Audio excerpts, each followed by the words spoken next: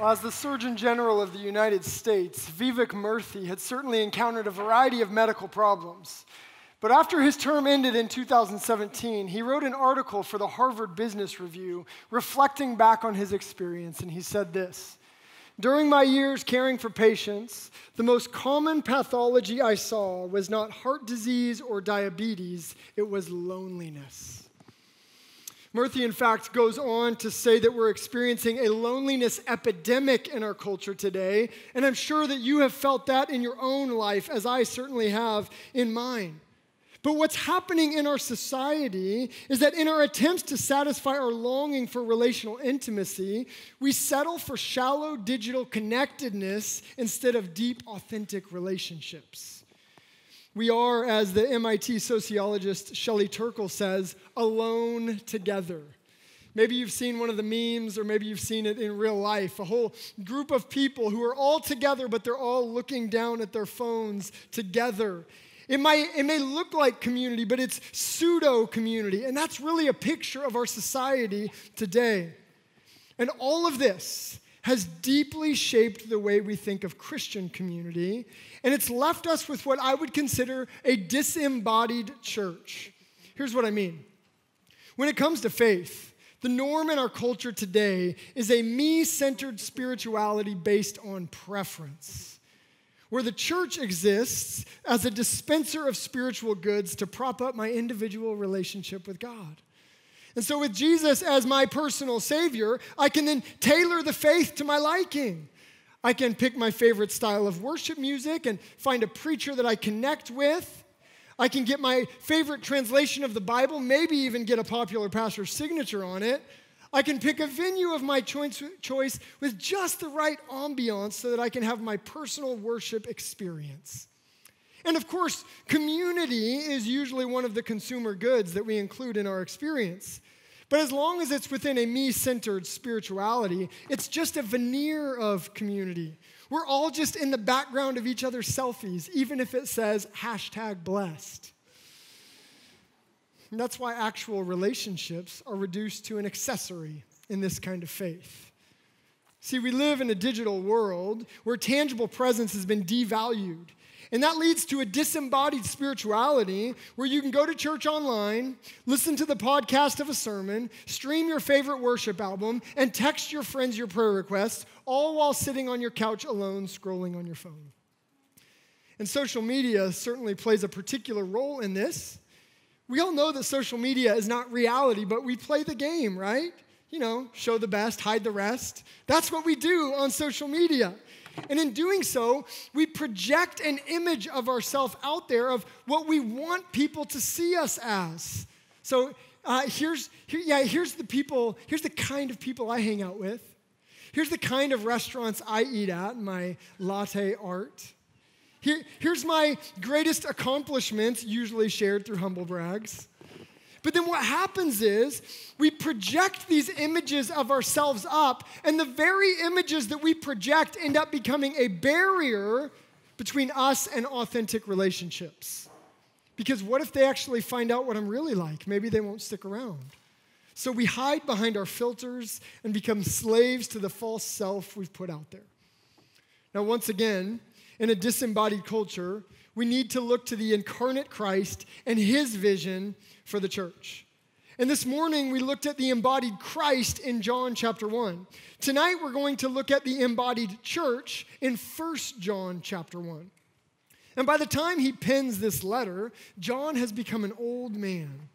While all the other apostles were killed for their faith, John lived late in life. And so just think about this. He spends 3 years by Jesus' side. He witnesses the death, resurrection, and ascension of Christ.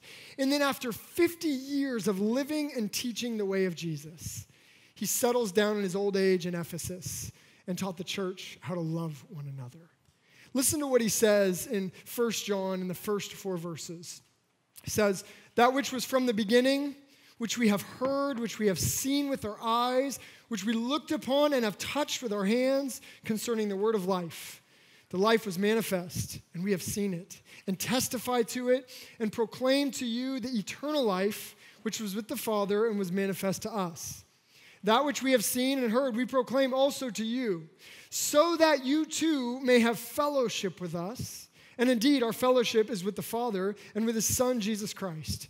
And we are writing these things so that our joy may be complete. Now, right off the bat, I want you to notice how tangible the gospel is in the Scriptures. We have heard, we have seen, we have touched. There's no room for disembodied spirituality here. And I love how at the end of his life, John is still glorying in the incarnation of Christ. This beautiful truth that reminds us that God is not a cold, distant deity up in heaven, arms folded, looking down on us with disappointment, waiting for us to get our act together so we can work ourselves to Him. No, we believe because of the incarnation that God is the God who has pursued us in love, who has sent His Son for us, who took on the flesh, who died for our sins, who rose from the grave. This is good news. See, the incarnation reveals that God is not the God who is out to get me. He's the God who is for me. But look back at verse 3 to see where John is going with this. He's not just talking about the incarnation here. He says, that which we have seen and heard we proclaim also to you. Why? So that you too may have fellowship with us. The tangibility of Christ is going to play out in the type of community that they have as followers of Christ. In other words, the incarnate Christ is going to create an embodied church. And the two, Jesus and the church, are inseparable. Far too often, people think like this, well, I meet Jesus, I'm saved, and then later on, then the church is this secondary bonus to my relationship with God. But no, the church is not an afterthought to salvation. The church is not an extracurricular activity to following Jesus. The church is not an optional add-on for spirituality. The church is the community of the gospel and is absolutely indispensable to the Christian life. But remember here that I'm not just talking about the idea of the church. I'm talking about real people that are hard to love and that will let you down from time to time. See, everybody wants to find the perfect church, but I got to tell you, if you do find it, don't go there. You'll mess it up. Okay? Because none of us are perfect. And we actually need each other and each other's messiness because part of our healing process is being a part of the healing process of someone else as well. Dietrich Bonhoeffer was a German theologian. He was one of the few that resisted the Nazi regime and stood up against Hitler. He was put in solitary confinement for that. And he once said this, the physical presence of other Christians is a source of incomparable joy and strength to the believer. Now, of course, our situation is different than his. But with the shallow digital connectedness in our age, we too need to hear his call to recognize that the physical presence of another believer is a gift from God and something that needs to be pursued. So I want to challenge you very practically speaking. Put down your distraction device. Look people in the eye. Engage with people. Prioritize physical presence with people. Learn to Sabbath. And not just from work, but Sabbath from social media or maybe even technology. See meals as an opportunity for connection with people. Meals are actually a great example of how things play out in a disembodied culture that's obsessed with accomplishment. In our culture, we see food as something that we consume in order to fuel our bodies so that we can go accomplish more. That's why we eat on the run. That's why we eat so fast. But we don't see food that way as Christians. Food is an opportunity for us to sit down and with every bite, taste and see that the Lord is good.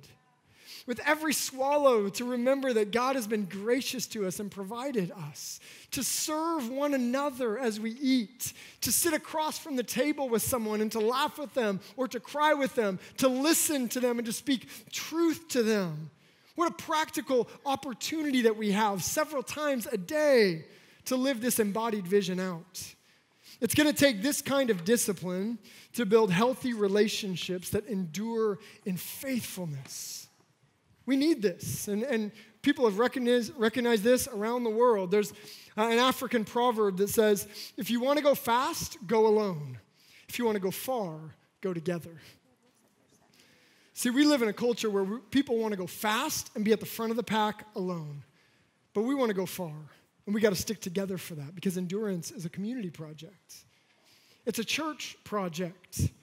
There's a great evangelist named D.L. Moody from Chicago. And there's a great story of Moody sitting down over a fire outside and engaging with someone in a debate about whether they needed to be a part of the church or not.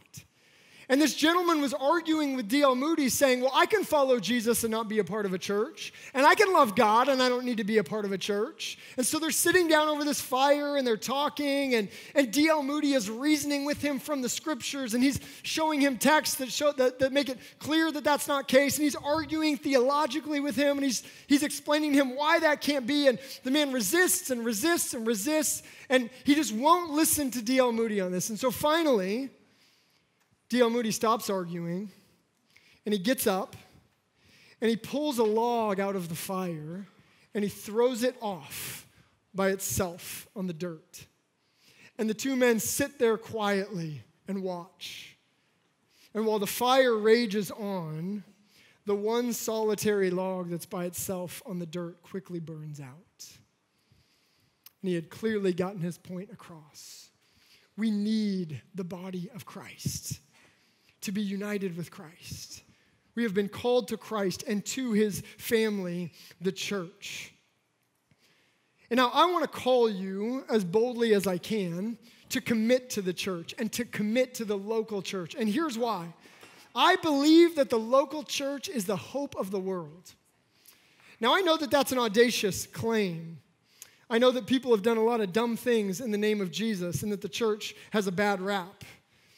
But Jesus has not given up on the church. Jesus loves the church. Jesus pursued the church. Jesus died for the church. And Jesus made an unwavering promise when he said, I will build my church, and the gates of hell shall not prevail against it. And ultimately, it's Jesus himself who is the hope of the world. But he's at work in and through the church, and he is keeping this promise of building his church in a grander way than you could realize right now. Let me just give you a little bit of a glimpse of how Jesus is building his church throughout the world right now. It's truly, the church is growing in unprecedented ways right now across the globe. Check this out. In 1910, there were only 8.7 million Christians in all of Africa.